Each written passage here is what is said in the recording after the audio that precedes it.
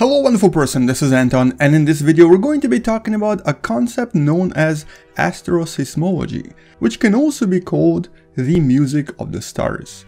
Let's talk about this and welcome to What the Math.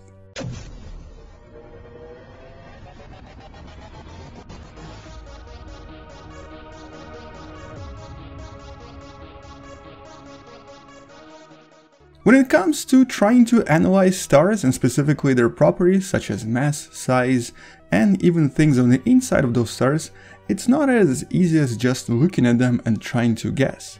As a matter of fact, let's just say we were to look at the star right there in the middle, also known as Polaris. This is the famous northern star, often used in navigation because it more or less points directly at the north. As you can see here, it's relatively small. As a matter of fact, it's very tiny, so it's kind of difficult for us to tell the mass, the size, or even the distance to this star. So then how did we discover the masses, the sizes, and various compositions of stars out there? And even though there is no one answer to this question because there are different techniques we use, one of the more recent techniques that has been actively developed in the last few years is known as asteroseismology, which of course directly relates to the seismology or the study of earthquakes and earthquake wave propagation here on the planet Earth. Because one of the ways that we were able to study what's inside our own planet is by studying the propagation of waves as they happen after a typical earthquake. And by studying the propagation of seismic waves inside our planet,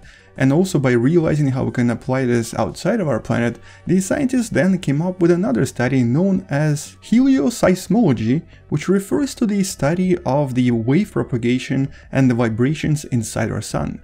Now, this is what our sun looks like to us, but if we were to look on the inside, we would discover pretty quickly that our sun is filled with a lot of activity and a lot of different waves that are being propagated and create a kind of a harmonic, or technically a standing wave, that we can then detect, and by studying these waves we can then also discover what is happening inside of our sun and also what our sun is made out of. All of this kind of relates to the high school concept of the standing wave, where essentially the interaction between various standing waves produce these harmonic vibrations, which is also of course how musical instruments work as well. Using harmonics we get different types of melodies and different sounds. So in that sense, a typical instrument directly relates to what happens inside our sun and inside other stars. So in that sense, all of the stars out there are technically playing music, and each of the stars out there produces a unique melody that we can hear, analyze, and use this melody to predict what's inside of these stars. And some of the first star melodies were actually heard by the Kepler telescope, along with the Konrad telescope that you see right here,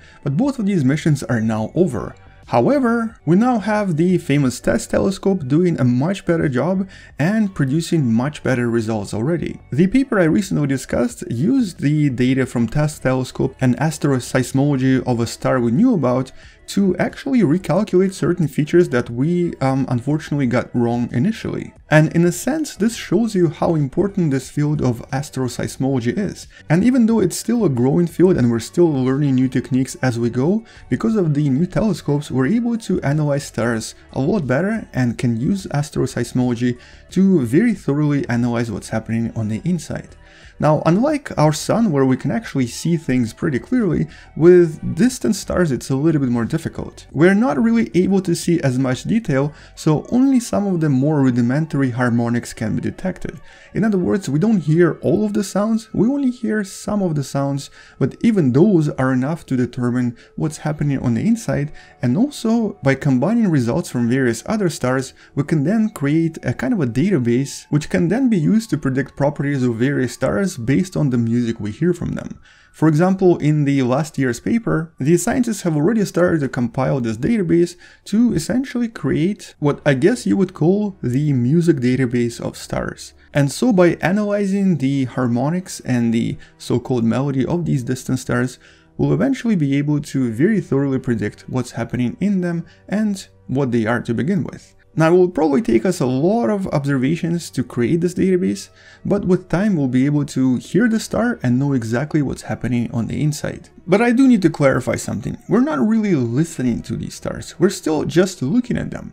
But by looking at them, what we're actually seeing is a slight deviation in brightness that actually does happen quite regularly. And by studying these deviations in brightness that do happen quite regularly, we can then see how the star changes with time and predict its harmonics and its music. So in this case, when I say music, I really just mean this.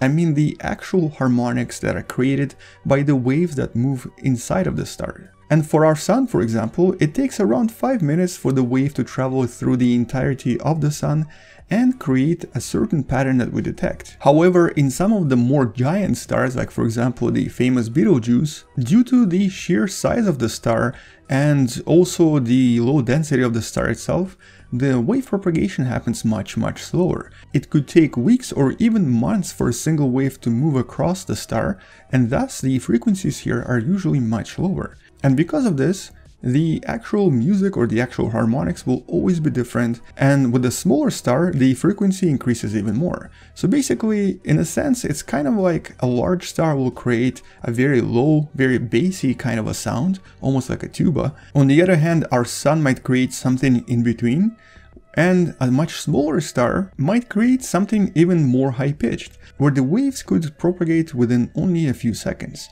So in that sense, if you were to listen to all of this music across the galaxy, you would hear quite a variety of different melodies. And even though on our planet Earth, all of this is a result of earthquakes, in a typical star, these waves happen all the time, and they're created by the actual convection on the inside, which is driven by these really large bubbles that form as a result of nuclear reaction. And all of this together creates this really complex interaction inside of the stars that eventually result in these harmonics that we see on the outside. And as our telescopes get more advanced and their cameras get better, we'll be able to detect even more things coming from these various stars and thus be able to analyze them even more. And when it comes to the actual science of asteroseismology, this field has been growing really fast. The vast majority of papers is actually from the last couple of years, and it's very likely that because of the ability of TESS to see so much more of the actual star, a lot more scientists in the future will be studying stars using asteroseismology,